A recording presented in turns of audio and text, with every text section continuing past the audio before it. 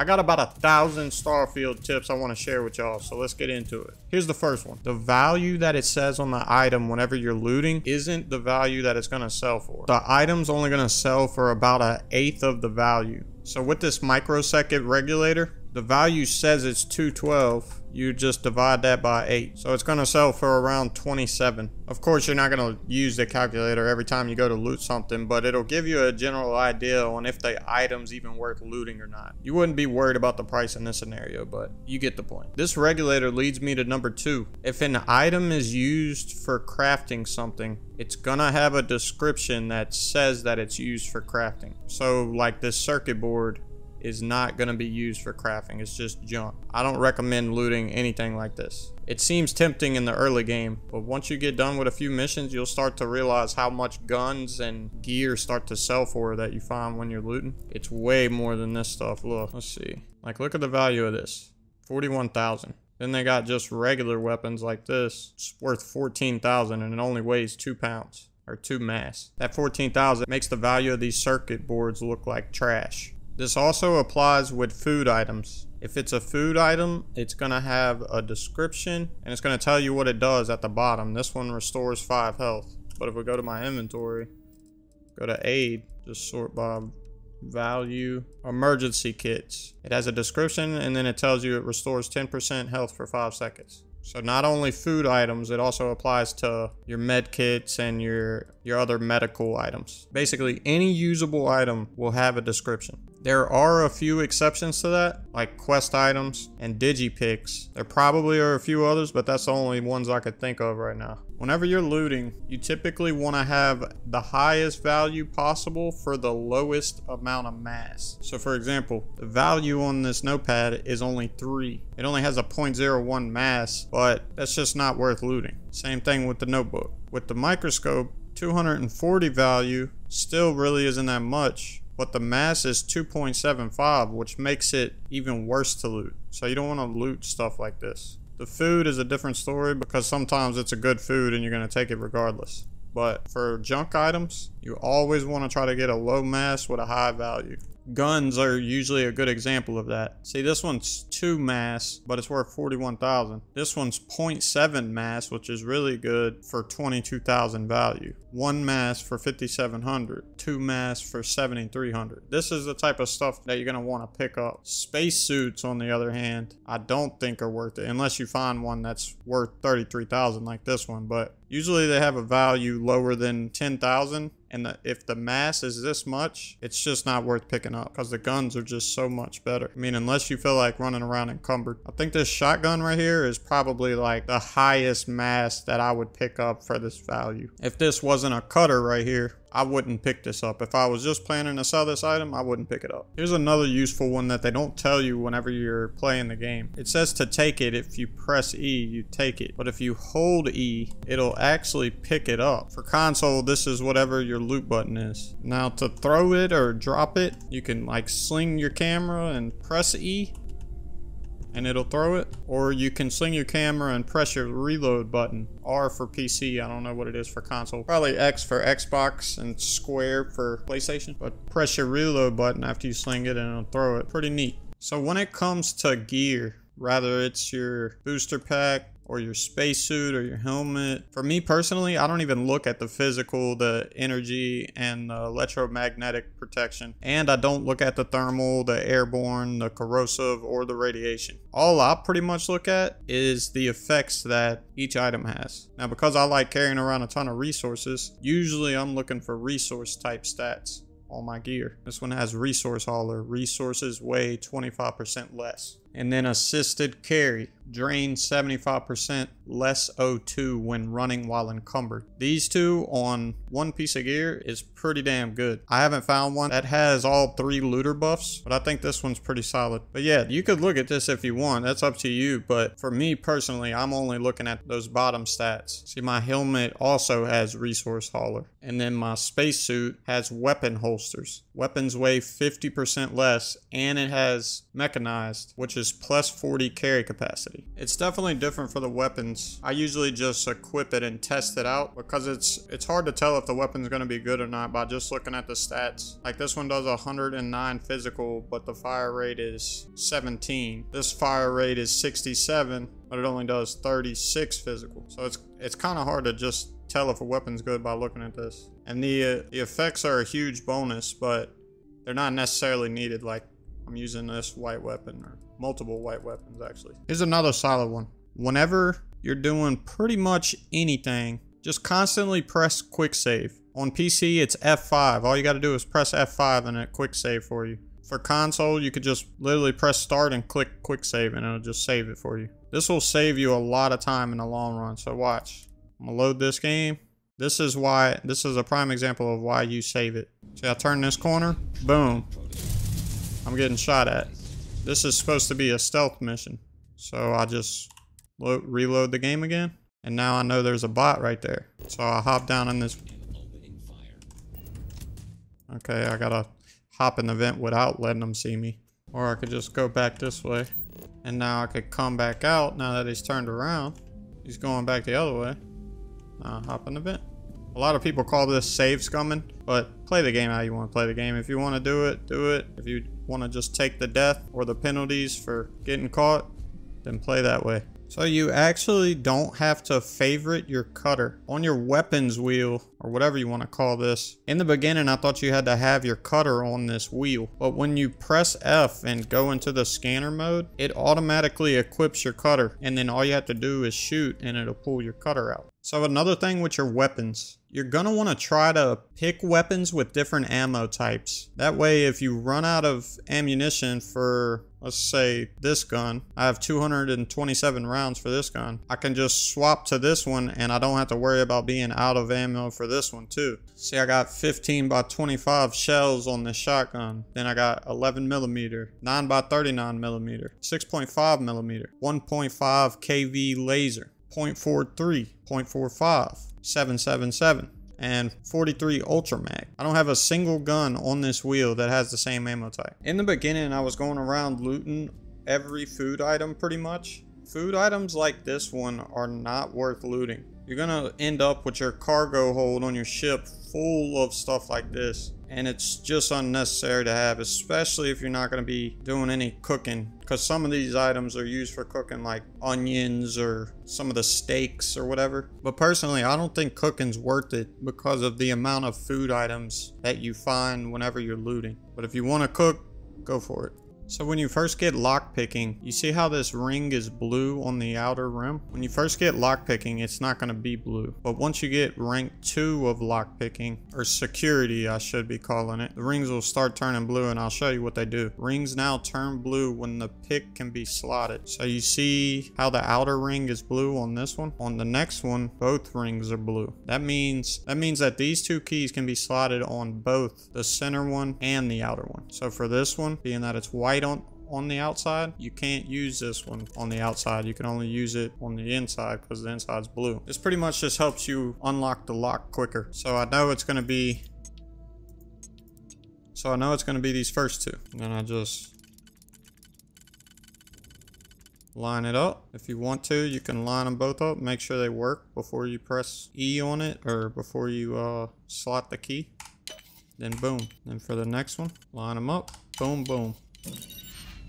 Easy. Shitty loot, but easy. So since I'm about to take this photo in game, I'm gonna go ahead and give y'all a tip on the photo mode that they have in Starfield. So when you pull out your scanner, you press V and go into photo mode. The reason I'm about to take this picture is because this company's logo looks pretty damn similar to my logo. Thought it was pretty cool. But the tip is, whenever you take pictures in photo mode in game, it actually uses the pictures that you take for your loading screens. If you haven't messed around with the photo mode in this game, you should definitely check it out. They got some cool stuff on it. We're gonna go over a few tips that you can use when you're on your ship. If you're piloting your ship and you need something out of the cargo hold, or you're trying to put something in the cargo hold, you can press tab and go to this bottom left category that says ship, and then if you press F, you look at the bottom of the screen where it says cargo hold, you can click on that Now you could see the items in your cargo hold and either grab what you want from the cargo hold, or you can press Q or click down here and go to your inventory and you can store stuff from your inventory. See, store all resources right here. Boom. You can access it even from outside of your ship as long as you're in a 250 meter radius. So let me get off the ship real quick.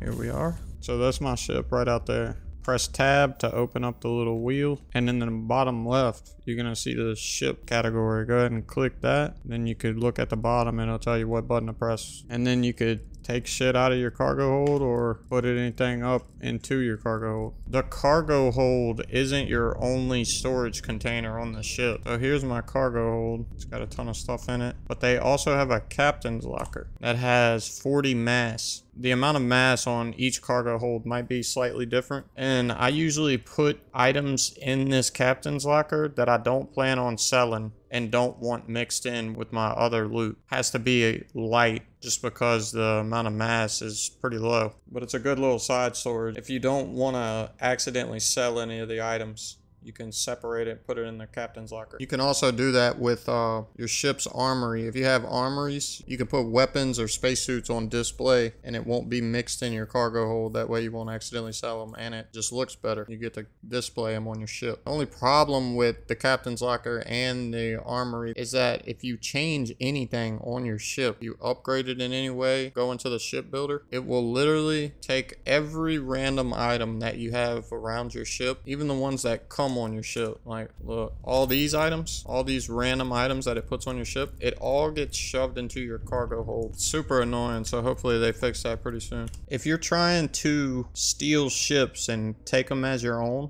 having targeting control systems is essential. Once you have this, you can lock onto your target and destroy specific parts of their ship. So I can target the engines specifically, destroy their engines, which makes them not able to move anywhere, and then it's easier to go up to them, and then I can board their ship and take it over. So targeting control systems is really good to have. You only need rank 1 of it also to be able to do this. I don't even have the other 3 ranks. So something for ships that they don't explain. Whenever you're looking at habs, when you're building ships, we're gonna go into the ship builder. If you hover over one of the habs, you'll see all these lines at the bottom. That means there's multiple variants of that hab. This one's called the all-in-one berth, and this one has a cooking station, and it gives you 2 passenger slots. This next one's the armory. The armories are the habs that are going to be able to hold all your different weapons and stuff, and your packs. It has multiple different weapon cases. I don't have anything in these. A helmet display,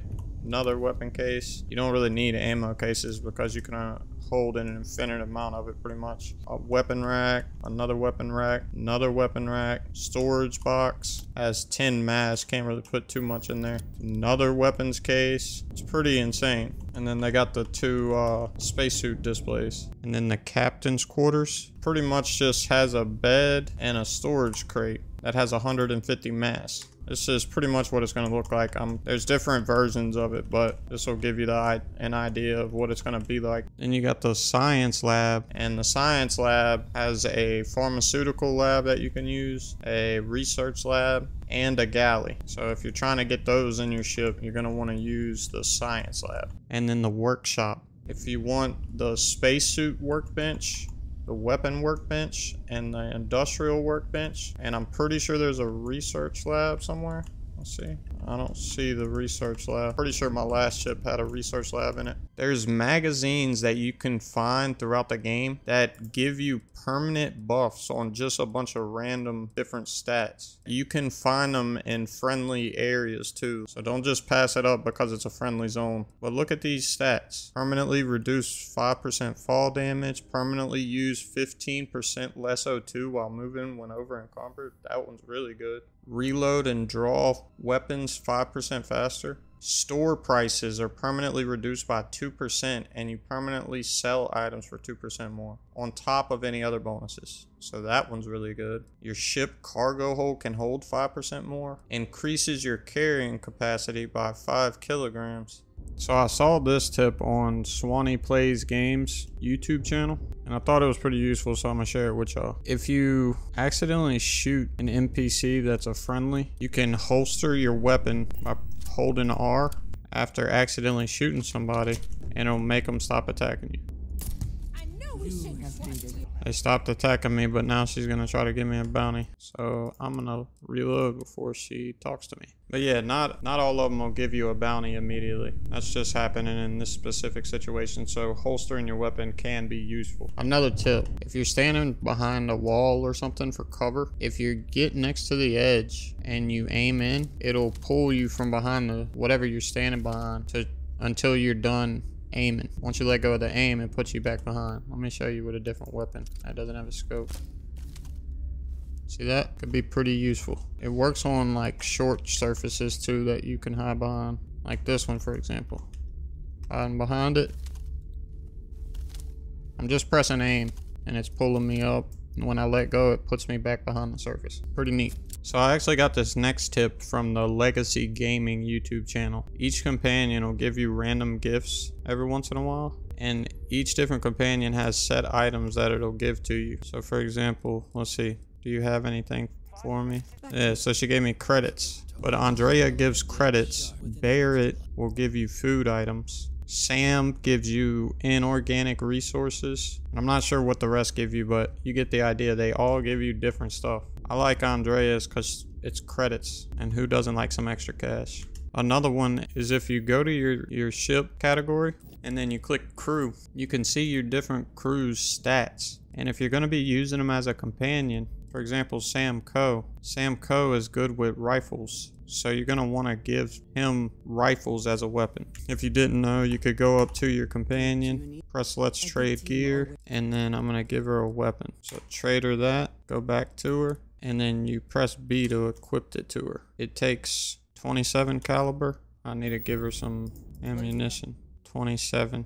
Just give her like 50 or so. And that's how you equip weapons to your companion. You could do the same thing with the gear and the booster packs. You can equip all that to them. And since I'm showing you the how you give them a weapon, your companions are basically walking storage containers. They hold up to 135 mass, which is pretty close to the amount that you can carry. So if you start to get full and you're not near your ship, just offload everything that you don't need at the moment onto your companion. And then once you get back to your ship, you can take it back off. The only thing with giving loot to your companions is you can't sell items directly from their inventory. So if you want to sell some stuff, you're going to have to grab all the loot back off your companion, put it in your inventory in order to sell it. So this one's more of a cosmetic tip, but you see how my character is not wearing a spacesuit? I mean, it kind of looks like it could be a spacesuit, but anyway, it's not. But I do have the spacesuit equipped. If you are in a settlement, you can actually make it to where your spacesuit will be hidden whenever you're in settlements. You're just going to go to your inventory and click on the spacesuit.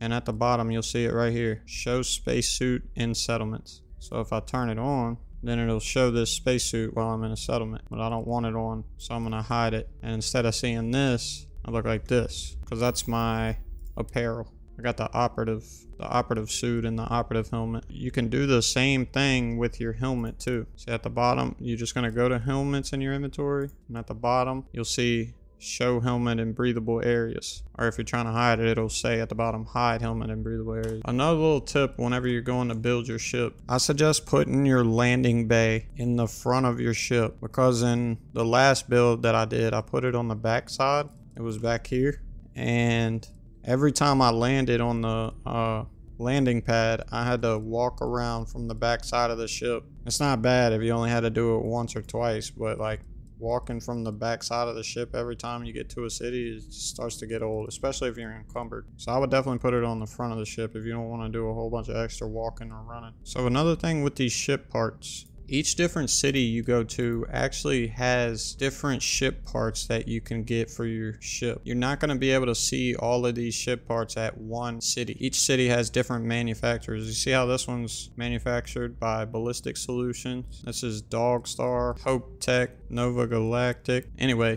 each city has different manufacturers that offer different ship parts. So if you can't find something you need at one city, try going to another one. And from what I hear, if you have a landing pad at any of your outposts, you're able to see every ship part. I'm not 100% on that one, so take that with a grain of salt, but that is what I heard. So whenever you steal a ship and add it to your fleet, the ship originally comes unregistered. These are some of the ships that the vendor's selling, but it's the same thing whenever you steal one. It's going to come unregistered. Whenever you're in your ship viewer, you got to talk to a ship technician. This is where you will register the stolen ships. So like you see how at the bottom right here it says registered? There'll be a button down here that'll say register ship or something like that. And that's how you're able to register the ships. Without registering them, you're not able to make any changes to them. And usually the register cost is only a few thousand less than the cost of the ship. So like you see this ship value is 10,000. To register this one I probably paid 8,000 or so. So there's not much profit to be made from stealing ships, unfortunately. So this one's more for people that haven't really messed with the shipbuilding, but you see the amount of points you're able to distribute into each of these categories. This number increases by getting better reactors. It increases the maximum amount of points that you can use at one time, but you can only have one reactor at a time. And since we're talking about ship parts and all that, if you want to be able to build the badass ships that go super fast, have a ton of weapons, have a ton of cargo on them, the only way to do that is upgrading piloting in the tech tree. So once you get piloting to rank 3, you're able to pilot class B ships. Once you hit rank 4, you're able to pilot the class C ships. And then on top of piloting, they have another one called Starship Design that gives you better ship modules. So it allows the installation of improved ship modules, superior ship modules, cutting edge ship modules, and then experimental ship modules. Another thing with piloting, sometimes you'll find like parked ships just chilling on a planet somewhere. And if you're not able to fly class B or class C ships and it's a class B or a class C ship, you're just going to have to basically leave the ship behind. It sucks to have to look at something that you know you could have, but you don't have because you didn't level up piloting. I definitely recommend working on this pretty early because the challenge to progress it is destroying ships, and that could take a while unless you're just focusing on it. So if you have contraband that you're trying to get rid of because you can't take it to a major city, there is places that you can sell it without having to go through the scanners. For example, in the Crick system, there's a station called the Key that you could sell contraband to. There is a spot in every major city that you can also sell contraband to called the Trade Authority. But in order to get to those cities, you're going to have to go through scanners. So I usually just use the Key to sell to. And there's a ton of vendors at the Key, and they all have decent amount of money. So for example, this is the weapons vendor on the Key. She only has 4,500, but there's another one right next to her. This dude has 5,000. Then we got the general goods, 3,500. And we have Zuri's Essentials. And then we have the Trade Authority right here, which is the place I was talking about that you can sell contraband to in every major city. And this dude has 11,000 credits. So that's a decent amount of credits that you can sell in between. Another thing about the Key, the general goods vendor on the Key has a ton of different resources, and not just like regular resources. Like, look, this is a unique resource, exotics, rares, exotics, uniques, all kind of different stuff that you might need. Look at this. That is a ton of stuff.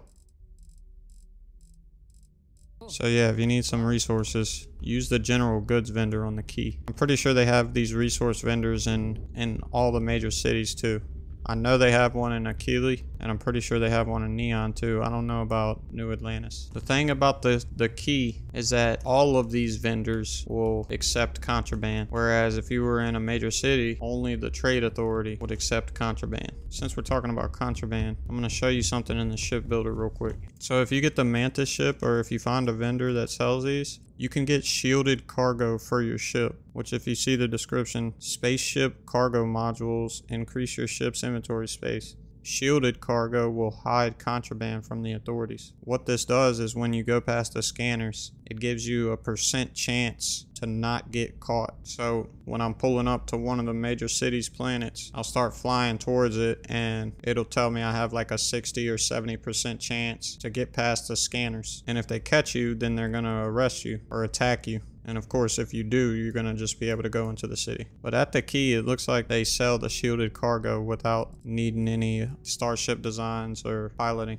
There's also something for your ship that can block the scanners from seeing the contraband on your ship. They got the scan jammer single frequency, dual frequency, and multi-frequency. The multi-frequency, you need starship design rank 2. The dual is rank 1. And the single one, you don't need starship design for. So if you're looking for a scan jammer, they definitely have them at the key. The description for it increases your chance of evasion during a ship scan by 10% if you're using a shielded cargo module and carrying contraband. So you still have to have the shielded cargo module, but this will increase your % chance of getting away even more. And the starship design rank 1 will increase the chance by 30%, and then the multi-frequency that you get when you get starship design rank 2 is 50%. Now if you don't think your percentage is high enough to get past the scanners, all you have to do is quick save right before they scan you, and if you fail and they try to kill you or arrest you, you just reload to right before it happened. I know a lot of people don't like save scumming or whatever they call it, but you can play the game however you want to play. If you don't want to play like that, don't. So I'm going to talk about a few things at the vendor real quick. I'm going to go to the trade authority, open up a trade. So the first thing, you can switch to sell, but you can actually sell from your ship's inventory too, your cargo hold. You just click sell from ship inventory. This way you don't have to unload your ship to come vendor stuff. You could store everything in your cargo hold, and then when you're ready to sell, you can sell everything from your cargo hold. Another thing when you're selling misc items, so you see how it puts your digipicks in here? Your digipicks are pretty much the only misc item that you don't want to sell. I mean, unless you're just collecting stuff like this is a antique toy motorcycle. You can use stuff like this for decoration or whatever, but there's no like actual use for it. So in order to prevent yourself from accidentally selling your digipicks, you can come down to the bottom and then sort it by weight. Your digipicks weigh 0.00, so it'll put everything that you need to sell above the digipicks, because it would really suck for you to sell your digipicks and then not be able to get into a lock because of it. Another thing I like doing when I'm vendoring stuff, if I'm limited on mass and I'm just trying to sell as much mass as I can with the amount of vendor credits, you sort by value and then go to the bottom and sell all of the cheaper stuff first. That way you can get rid of more mass and it will take less credits. Now, you might want to check some of the masses, like this one's only 0.43. That's a pound right there. That's 0.5, 1.6, 1.8. You're going to want to look at the mass, but sort by value makes it easier to get rid of the stuff that is taking up the most weight at the least amount of value. Here's another good tip. Whenever you go to vendors, always check their misc and buy the digipicks, because there's a lot of things that you can unlock with digipicks in this game, and there is a chance that you'll run out if you're not buying them, and plus they're cheap anyway. So, and a tip with the buyback, once you leave the vendor's inventory, you can't buy back items for the price you sold them for. So like for this, for example, black market antiquities is, I could buy it back right here for $14.35. Now let me leave the inventory and go back to them. See, now the buyback isn't there, and if I try to buy it back, it's now 11,000. So make sure if you accidentally sell something to a vendor that you don't leave the trade window, otherwise you're gonna have to pay a ton extra to get your item back. The only other thing I really buy from vendors is either resources that I need for crafting, ammunition that I'm short on. I usually have a ton of ammo, but like some of them I'll still run out. Like 1.5 kv is one of them that I'll run out a decent amount. All right, this isn't really a tip, but I wanted to show y'all this real quick. Don't ask me why the hell I did it, but I've almost collected every single playing card in a deck. I've literally just been collecting them and selling all the duplicates, and I have every single card except for the Queen of Spades. So if you feel like burning your time for no reason whatsoever, try to get the complete deck of cards. All right, so here's some stolen resources right here. So I'm gonna sell these to the vendor. I'm gonna go back to buy back, and then I'm gonna buy all these back. Now when I go back to my inventory, they're not stolen anymore. So if you're just trying to get rid of that stolen marker, you can literally sell them to the vendor and buy them back for the same price, and then they're not stolen anymore. Pretty neat. Which I have a ton of stolen materials and stuff. I'm not really worried about it. You can have stolen items on you as long as nobody sees you stealing the item. Contraband's a different story, but you won't get in trouble for having stolen loot on you. If you're looking for resources and you don't feel like going around like harvesting everything, just about every single one of these ships, besides like the Gale Bank ones, you can actually trade with. Look, I'm gonna hail them. Let's trade. So a lot of these have extra resources that they sell, and they have vendor credits so you could sell to them. A good amount of these ships actually have ship parts. UC Rambler, let's trade. See, this ship has 2,000 credits and 11 resources. It's not just like common resources either. That's an exotic, rare, uncommon, exotic. Some of these resources would be hard to get otherwise. So check these ships if you can't find a specific resource. Let's go to New Atlantis. So once you're in New Atlantis, I got this ship technician right here, and then there's a little trade authority kiosk right next to him. This isn't where you can sell the contraband. There's another spot. There's an actual vendor for the trade authority that you can sell the contraband to. But you can sell a decent amount of items here. See, the vendor credits for this is 5,000. I don't really need to sell anything, but I'm going to show you something real quick. I'm going to just sell some of this ammo. I got 3,200 of it. I'll be all right. I'm going to sell 200 of it. 211 for 844. So you see how the vendor credits went down. The kiosk is at 4156. Just imagine that it was at 0 and you still have items that you're trying to sell. You go back on your ship and then you're gonna go to a bed and sleep. If you sleep for 24 hours, now that it's been 24 hours, get back off my ship and go back up to the kiosk, and now when I sell to the kiosk, the vendor has 5,000 credits again. So that's how you refresh the vendor's credits. You just sleep. Now if it's an actual vendor, this is important, if it's an actual vendor, it's gonna take 48 hours to reset the vendor's credits. For the kiosk, it's only 24. So just make sure that you're sleeping 48 hours if you're trying to reset a vendor. And since we're talking about sleeping, I'm gonna go ahead and talk about this too. If you open your little character menu and you click status down here, it's going to be B on computer, and look at the status effects. See, I'm well rested. It gives you a 10% XP buff for around 25 minutes after you sleep, and you can do this. All you have to do is sleep 1 hour and you'll get the same well rested buff for around 25 minutes plus 10% XP. Now not only that, so this food right here, I'm not even going to try to pronounce that, but you see it gives plus 2% XP gain for 60 minutes. I can actually eat this and go back to the little character screen, go to status again. Now look, I still have my well rested buff for 10% XP gain, and I have the 2% XP gain for 60 minutes. So you can get the well rested XP buff and use a XP buff from food. So that's an extra 12% XP that you could be getting non-stop, and it's easy to get these XP foods. The 60-minute ones are a little bit harder to get, but I literally just used it to show y'all in this video, so I don't care about them that much. They're pretty easy to find. If you don't have any of those, you can craft tranquil teas. I'm pretty sure you can craft these without even, you don't have to have gastronomy or anything. You could just craft these right out of the gate. And if it's not these give you 2% XP gain for 15 minutes. But if it's not these that you can craft, it's okay, here it is. These alien teas, the regular ones or the boba, both of them will give you 15 minutes of 2% XP gain. The boba just gives you plus 10 oxygen for 5 minutes on top of that. This one doesn't. But yeah, these are pretty easy to make. Come up here to the galley.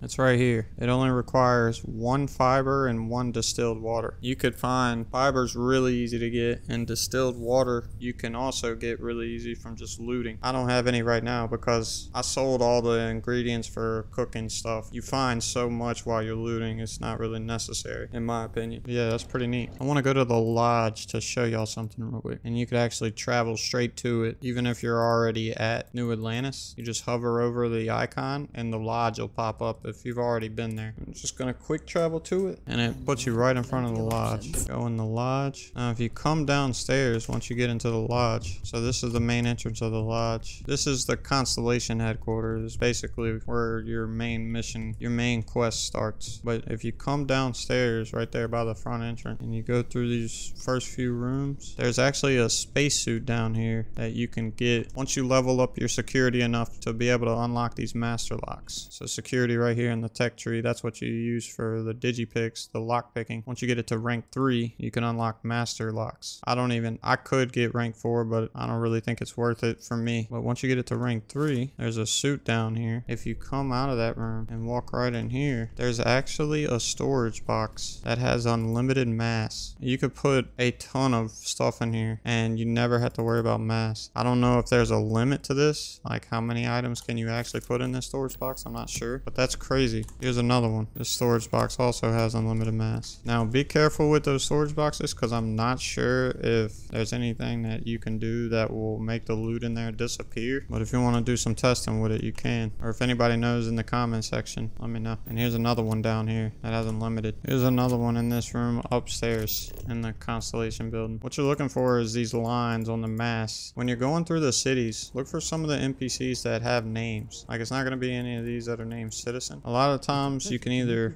find side missions from them, like the one I just got, Gym Jealousy. You can hire some of them as crew members. So I'm gonna go through the little dialogue. I can pay 13,500 to recruit her, or I can persuade her to try to get the price down. Let's see. I'm gonna just go for the 4 right out of the gate. No, let's try the 3. No, try the 3 again. Okay, and then the 1. Hey, there we go. So it was 13,500 at first. Now it's only 67.50. So it's half the price. I'm gonna go ahead and hire. I'll just put her on an outpost, and that's how you find more crew members. There's tons of them in the major cities. You can find them in other places too, but there's a decent amount of them that'll be easier to find in major cities. So if you chose the dream home trait, I'm not gonna show the house because I don't want to ruin anybody's experience, but you don't actually have to pay the mortgage every week or every month, whatever. You literally only have to pay it whenever you go to the house. Like, I'm right next to the house right now, and I won't have to pay it unless I want to enter the house, and it's like 5,000 whenever you go. Or you can just pay the whole thing in full, but why would you? I didn't really find the dream home trait too valuable. I think I've literally used the house like once. But if you're just trying to like temp out a house for the fun of it, then dream home's pretty cool. So something that they don't tell you about the cutter. Whenever I was using the cutter, I was just holding left on the resources whenever I was harvesting. But watch the crosshairs when I aim with the cutter. The lines go to the center. Now watch how much faster this gets harvested. Done. So I want to show you something with the with your oxygen. So you know, whenever you run, your oxygen starts depleting. Once the white bar runs out, your CO2 starts increasing. It's the red bar at the bottom left. And once it maxes out, you'll start taking damage. But it's really not a big deal if you just continue to run while the red bar is full. It'll only go down to 10% at the lowest. And then once you get to wherever you're trying to get to, you can medkit or whatever you need to do. So like, I have buku medkits. I won't be running out anytime soon. See, I got 37 medkits, 20 trauma kits, 3 emergency kits. If you have extra med kits and trauma kits and you don't mind taking the extra damage from the CO2, just let it do damage to you. Now, it kind of stops you from running. But what I'm saying is, you can move with the red bar and it's not going to kill you as long as you don't get shot when you're at 10% or something like that. Another tip, you see these icons on these different systems? We'll click on this one, Cheyenne. This icon means that there's an outpost there. So let's see. For this one, it's the clinic. For this one, it's Sedonia. For this one over here,